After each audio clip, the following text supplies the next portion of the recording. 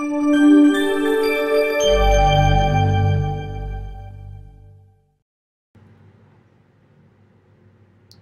afternoon.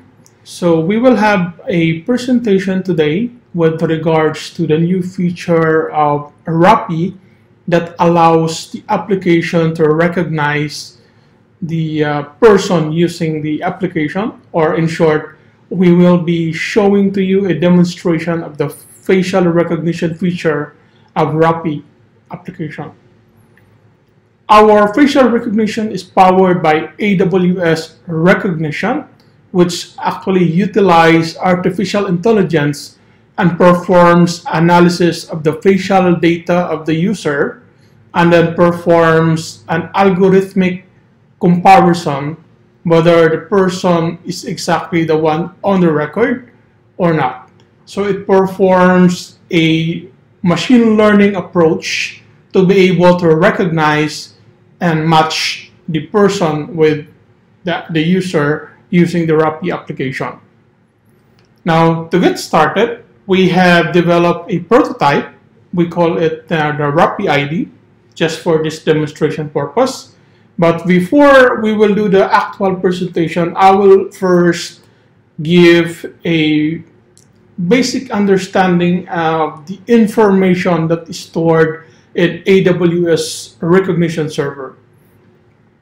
So we will try to communicate with the AWS Recognition to see what are the data currently stored.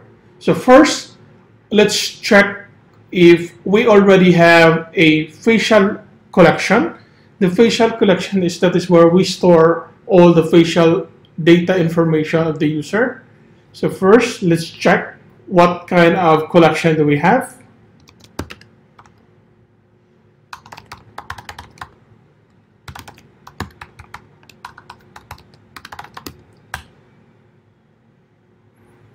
So right now, we don't have any collection. As you can see, the collection IDs is empty. It's an empty array. So first thing that we need to do is we will try to register a collection where we can store facial information of the user. In this case, our prototype application is actually expecting the collection ID to be a Wrappy, so we will try to do that.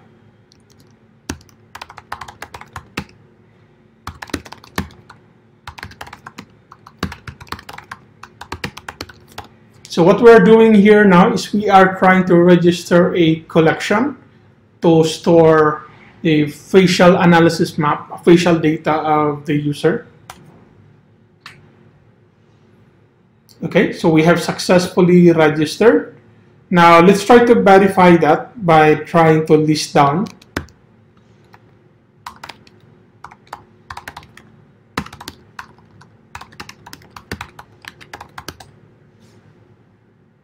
So as you can see here, we have now a new collection called the Wrappy ID. The ID of the collection is Wrappy.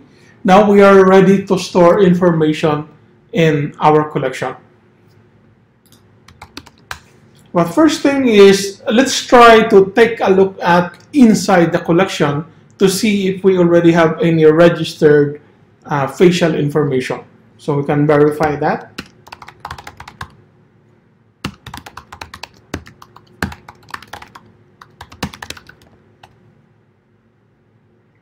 So as you can see, our faces data don't have any data stored yet. It's empty. So now let's try to use our prototype application to actually perform registration as well as verification using our prototype.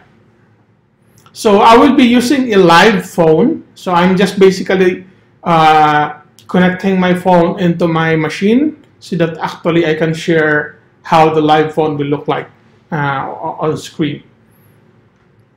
So I launch the application.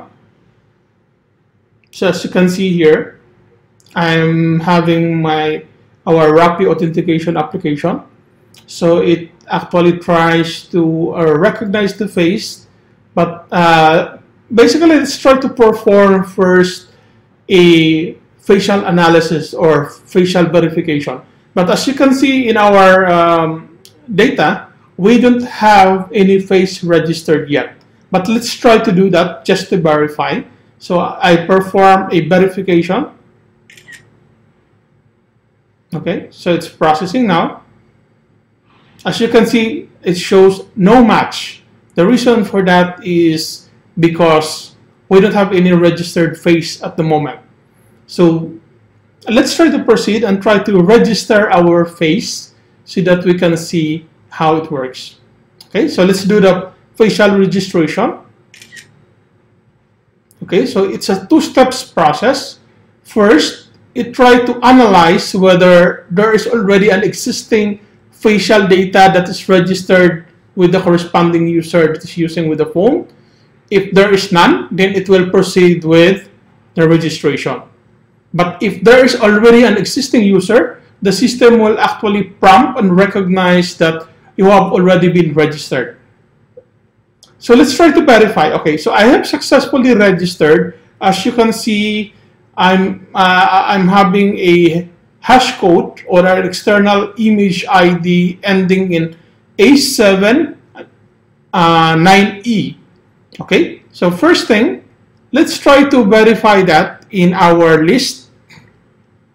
Make sure that we have successfully registered a face. Okay, so as you can see here,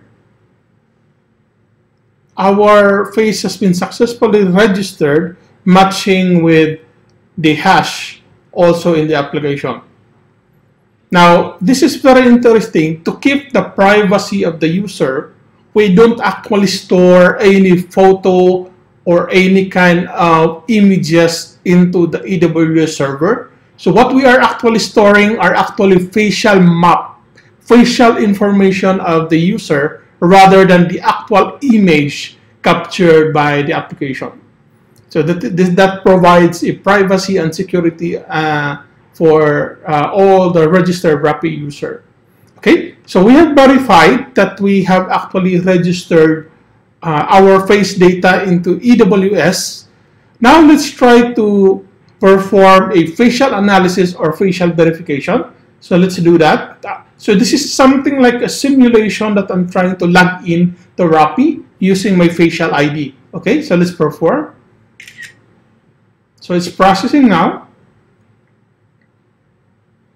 Okay, so it basically will recognize me and it will show you the information on screen. It will show you the confidence level. What is the confidence that this is exactly the same person that is registered with AWS? At the same time, there is also the similarity. Now, there's a difference between confidence and similarity is sometimes you can take a picture of yourself in different angles.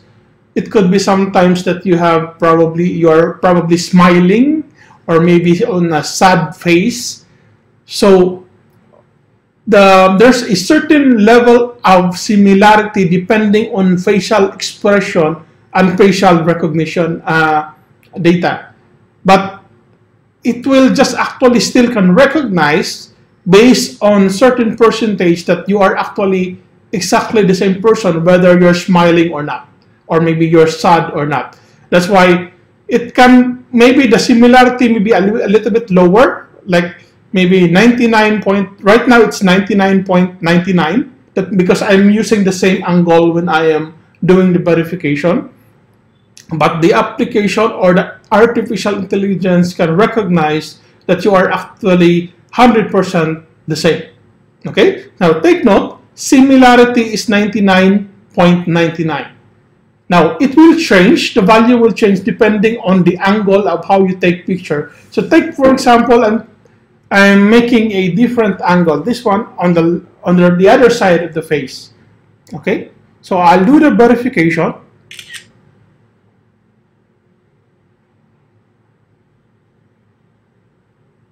Okay, now one thing you will notice is because there's a different angle, different position of the face, it shows you a much lower, although it's still high, but it shows 99.97 similarity. which is a little bit lower than earlier, which is 99.99, but still, according to the artificial intelligence engine of the AWS recognition, it's still a perfect match. That's why the confidence level is 100.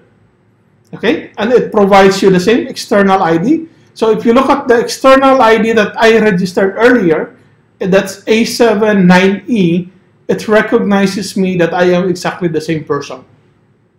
Okay, now let's try to go back. Now, we also use this particular facial recognition engine to recognize if the user has already registered before.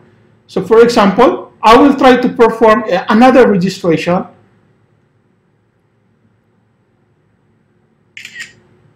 Okay, so if you will notice, it's performing an analysis, and it will tell me that, sorry, but you have already registered before, and this is your external image ID. That means, what this means is there is no person that can register twice using the same facial data. No, so the system can actually recognize directly that, okay, you have an existing registration, and it will show you that this is your data before. Okay, so that's how. And the more frequently how you perform the verification using the engine, it actually tries to perform deep learning. So what this means is, the more you perform facial recognition login or authorization, the more it knows about you. So it knows about your facial data. It learns from your facial data. The more, like if you have a mustache, or maybe you are smiling, or you have a bird, it still can recognize you because it learns from the different angles, from different perspective of your face, and it can basically recognize the same person. So it's a very powerful feature. We will be integrating this prototype into our Wrappy application. This will be additional security layer, additional way of verification, and we are very excited to soon we will be including this in our official Wrappy application, so that user can actually utilize and take advantage of this very special feature. Okay, so thank you very much for watching the presentation.